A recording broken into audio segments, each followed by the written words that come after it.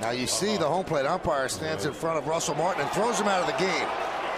Now that's unbelievable. Russell Martin was not showing him up, did not turn around, and you could see that Paul Schreiber picked a fight. He picked a fight. He stood right in front of Russell Martin, who was saying it, and only the two of them heard. Russell Martin never came out of his crouch. And Schreiber threw him out of the ball game. You know, I can see an umpire if a player gets up out of the crouch and gets in your face, but Russell Martin never got up. We also don't know how much chirping was going on with Russell Martin. That might have been what you're right, Ken. You know that. If you don't, so long as you don't look at the umpire, nobody in this stadium knew that he had a gripe with that last pitch. I did see that 3-0 pitch. It looked right down the middle, hit him in the mask. And I assume that was the pitch he was upset about. But maybe this has been going on for the last couple innings. Well, the Yankees only have 4 walks in the game, so I would think that this kind of happened right now.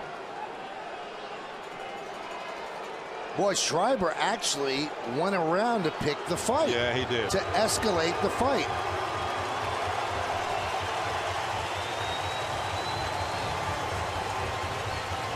Now we're going to take a look at ball 4 to Zobrist.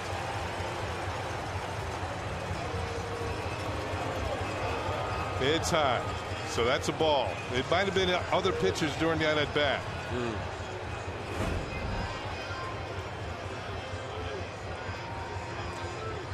So now a kid who got to bed at 5 in the morning and had to catch 14 innings yesterday.